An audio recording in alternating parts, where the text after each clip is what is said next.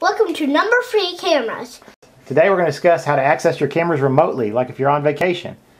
And the first method is the ZViewer app. It's a free app, works on your iPhone. And Mama took the phone with her. Yes. There are a lot of buttons, but they don't really do anything unless you have pan, tilt, zoom cameras. You can take a photo and you can switch channels. Yeah. And you can only go 3 or 1. It's a pretty responsive app. 10. When you turn it sideways, you get that cool quad view. I think it'd be great for leaving on in the kitchen on an iPad or something so you can see who's at the door. Yeah. I couldn't find a way to play back the DVR footage through this app, and the configuration is very traditional. And no baggers can break into your house. You better get these. If you don't, you might get in trouble, big trouble. Okay. Configuration may be too much for most people. You got to know how to assign a fixed IP. You got to get familiar with DNS and the internet and punch a hole in the router. This iPad is slow. Yeah.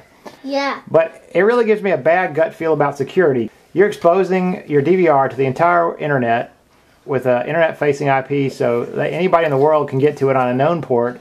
And while it's true that there's probably not an elite team of Russian hackers looking to get a view of your backyard, that firmware might eventually have some vulnerability that a script starts scanning the internet for, and then you'd be in trouble.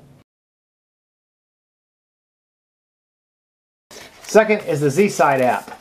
The ZSight app is super easy to set up. You just install it on your iPad, you can create an account and do everything from there, and you'll be viewing live video in minutes.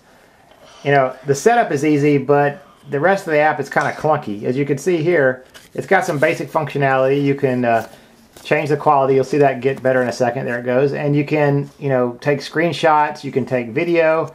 And actually you could go back and view the DVR stored data, although none of it works really well. It's all slow and clunky. Like watch this. See that loading wheel in the middle? It just sits there and goes. And you can see it updates eventually, but I can never actually get it to play back. It just seems like it's just sitting there perpetually loading.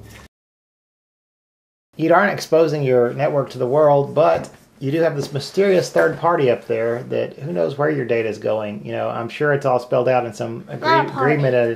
Well, it's not really a party. It's just it's a thing, and you can see right here how long that's taken to load because it's pulling through that other server.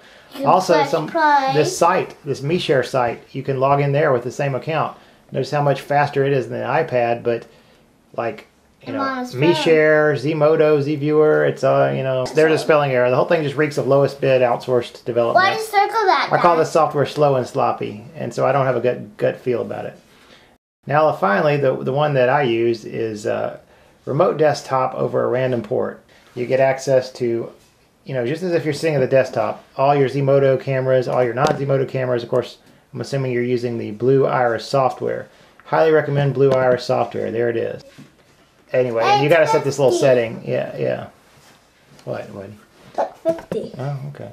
What do you think of the security camera stuff? Yes. If a bagger breaks into your house, get one of these cameras, and then what'll happen? If there's a problem with security cameras, just fix it. Like that crazy cat. Yeah, there's that cat. Let's see what else we got here. Here we are just playing back, stuff. You can see it's very responsive. It works on a tablet. This is the Surface. It, of course, works on a PC. I think Mac has a remote desktop client, too. You do expose it on the internet, but you got a firewall, and you get continuous security updates from Windows. And it's the same technology that big companies use to connect to their servers, and Microsoft uses to let customers connect to Azure virtual machines. So I feel like RDP on a random port is probably the most secure. Again, I'm not an expert, total disclaimer here, I'm just a hobbyist. Go ahead and see you next time for another video. Good. On Amazon Prime. No, it's YouTube. On YouTube. See our channels where we make movies and Thomas movies. And see also, we can make a film. This is the last movie. It's called Thomas and the Magic Railway.